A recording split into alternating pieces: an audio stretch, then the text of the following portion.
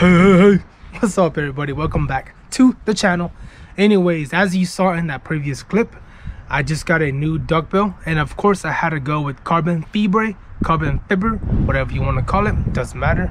And the reason why I got this is because one is badass, it looks nice. I guess that's two reasons. And the third is because my OEM one fell off. I don't know how, but it just did. So let's get right into this video. It should be a pretty simple install, hopefully 30 minutes, maybe an hour max. We'll see how it goes though. Hopefully I don't run into any problems. So let's get started, and I'm gonna talk on the way through this journey, through this install. I'll talk about what you need to do and what you should not be doing. See you guys later. Peace. Subscribe if you haven't. Thank you. Peace. And there you have it. It's done. No, I'm just kidding. This is just the placement, or I guess I just set it down real quick so that way I can show you guys. If you look carefully, it's a wet carbon fiber instead of the dry one, and this shit actually looks really good. When I first got it, I didn't think it was gonna be this nice because it is an eBay brand, meaning it's not brand name. If you're one of those brand junkies, then sorry, this is not for you. But this shit was under 200 bucks. Looks really nice. I think it looks really nice. You guys drop a comment below and tell me. So the package is pretty simple. It comes with the duckbill itself. Oh shit, see, told you it's not on yet. It comes with the duckbill and double-sided 3M tape. So this is 3M tape only, it's not bolt-ons, but for some reason there are holes down here. I'm assuming you can bolt it on if you want to, but I'm just gonna 3M it. So like I said, this shit broke off, my original one. And not only is this thing badass, but supposedly the aftermarket carbon fiber one that I'm holding right now could just go right on top of your OEM one like this. So if you do have your OEM one still, don't worry, you don't need to take it off. You can just throw this right on there. So first step is to clean your trunk, or clean wherever it's going to be touching with the 3M. So I'm just going to clean the whole trunk, and then we'll get started. Let's go. Okay, check it. Everything's clean now, at least the part that needs to be touched up. As you can tell, this is still dirty right there, but this is nice and clean. So the next step I will recommend is that now you want to see where on the duckbill are the contact point. Most likely it's just gonna be along the edge right here and on this side right here. So just check it out, lay it down. The way to make sure that it's perfectly centered is that if you have your backup camera, then just make sure it's in the middle like that. I think right here is a little bit lower, but I think this is okay. I could probably push it up a little bit, but I don't think I would recommend that because it feels like kind of unstable up there. So just kind of naturally let it drop and it will hold up. This might be blocking the camera view on the inside of the car, so we'll check that out later when we get to that. But for now, it looks pretty decent. Let's get this going. It's time to line up the 3M tape now. All right, check it. We're inside the house now because I needed to lay my duckbill on something soft. The garage was all cement and concrete, so I didn't want to lay down there. So very simple. You can just lay it down across here, the 3M tape. You could do a full strip across, I guess, and then another strip across up here if you want, or just one whole strip all the way around. It doesn't matter. I might just do 2 strips to make it easy on myself. Let's go. So here's your 3M tape. One side has the red part, or the red plastic, because that's the side that's going to stick onto the card. You want to pop this off or peel it back. This gray piece is a sticky piece, so just keep the red plastic on, peel it back like this, lay it down on your duckbill, and then cut it off. Let me show you when it's done. All right, peep it out, check it out. It's still hanging because I need to cut it off. So what I did was I started from here, I stretched it about here, push it down to lock it, kept going, lock it, kept going, lock it throughout the whole duckbill. Once I cut it off, I'll go back and apply a complete pressure on the whole thing. Same thing is going to be going up here too. Same concept up at the top. I'll show you guys that when it's done. All right, there it is. I still have extra. I think there's extra just in case you mess up, or in case you maybe want to put another layer right here. I'm thinking I might do that, but instead of a whole stretch across, I might just do like little sections here. Because this is 3M instead of bolt-ons, which I think is the holes, which I think there are why these holes are right here. I don't know if that makes sense, but I think that's for bolt-ons if you want to do it. But I'm just gonna 3M it because it's easier. But because it is 3M, then I don't know if it's super secure. My original one was bolt-ons, but they still fell off. It's because it's my fault. It's a long story. I don't want to talk about it. But let's get this done. Don't peel this off yet, okay? I'm gonna show you how to peel this off once we apply it to the car. Let me add a little bit more just to be safe. And one thing I will recommend is maybe not to go completely to the edge, because if you go completely to the edge, when you mount it, it might show a tiny little gap.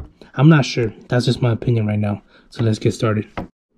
Okay, check it. So I decided to add extra layers right here, or extra strips, to make it a little bit more adhesive. This top part I ran out, so I couldn't get more up here. But this, I wouldn't recommend it, but I do recommend it. The reason why I don't recommend it is because it's very tedious. What I decided to do was I had to get a tweezer to peel off the plastic, the red plastic. That shit was pretty hard. But if you have the time, then it's cool. For the long strip, I don't recommend taking it off yet.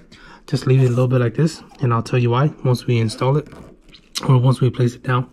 Same thing for the top part. But these little ones, do it right away, because you won't be able to access it once you place the whole duckbill onto the trunk. So let's go back outside and get started.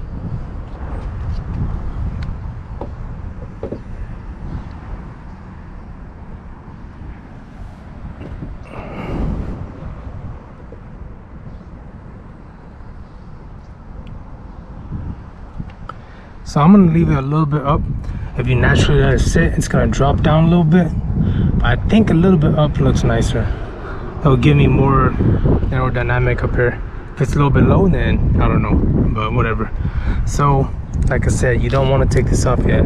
Now you're gonna peel from underneath, and then put the pressure as you go. Let me show you guys that.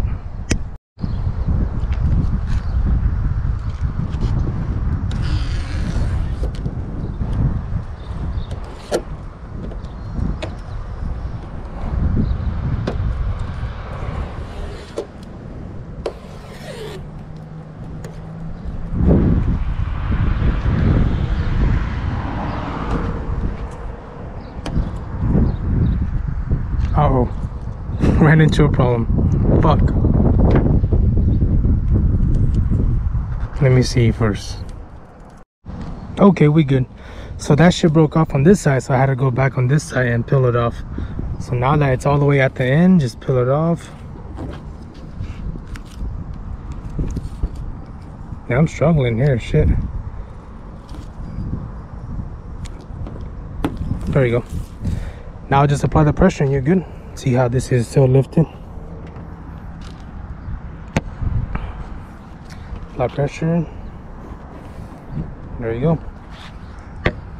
Let me put pressure all around it and I'll show you the final result. Okay, this is why I said don't put the 3M tape all the way to the edge, because you might get a little bit showing like this. It's kind of hard to see, but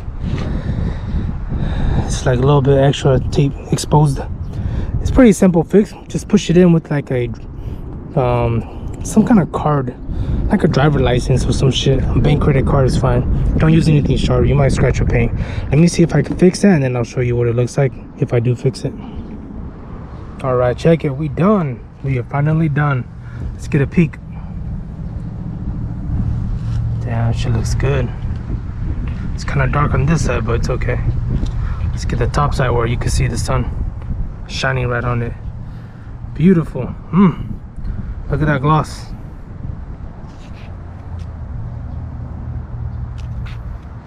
Now let's get a side angle. Ooh. Just go back a little bit. Pretty nice, pretty nice. Let's get down low from the back. Oh, that booty thick. All right, I think that's it. I think we're done. Well, actually, let's go check the inside first and see if this blocks the camera at all.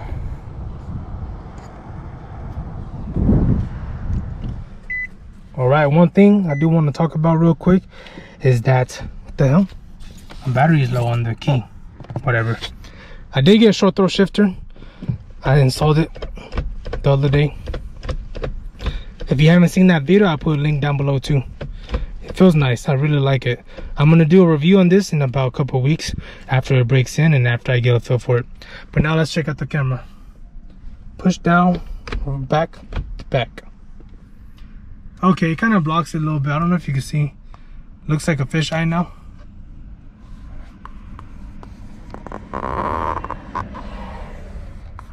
It used to be more like just a flat square, but now it looks like a fisheye. It's all good as long as you can be, as long as you're safe with these little lines right here, then it's okay. But who needs this shit, you know? Back in the 90s, us JDM people didn't even have this. We just use this, and our side mirrors right there. Let's go, or we just turn around and look in the back. All right, that's it. See you guys later. Stay tuned for more videos. Subscribe if you haven't. Peace.